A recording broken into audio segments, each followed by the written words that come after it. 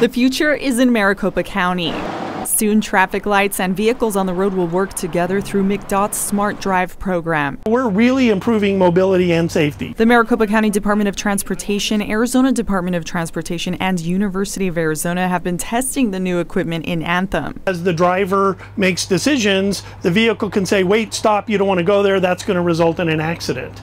And so that's sort of the core technology. If we encounter other connected vehicles when we're out there, we'll get a list of those vehicles, their GPS location, and their speed. I think it's going to help our logistics system moving freight around this country. That's because the software allows vehicles to talk to traffic signals. The signal is currently all red, and now it just turned green on 2 and 5. We're phase 2. And alerts drivers of approaching emergency vehicles. So when a really important vehicle like a fire truck comes up, it receives a map from the intersection, and then it sends back a signal request message saying, I'm a fire truck and I'm coming and I'm on this approach and here's where I want to go. We'll see that her request as an emergency vehicle overrides our request as a bus, and she gets to go through the intersection, and then we'll get our chance to go through the intersection. There's also an app in development for pedestrians. Sign is on. It helps visually impaired and physically disabled people to receive red or green light signals 16. and allows them more time to get across an intersection. And it also has haptic feedback. It vibrates. MCDOT, Arizona Department of Transportation, and U of A engineers are still field testing this equipment. The leadership of MCDOT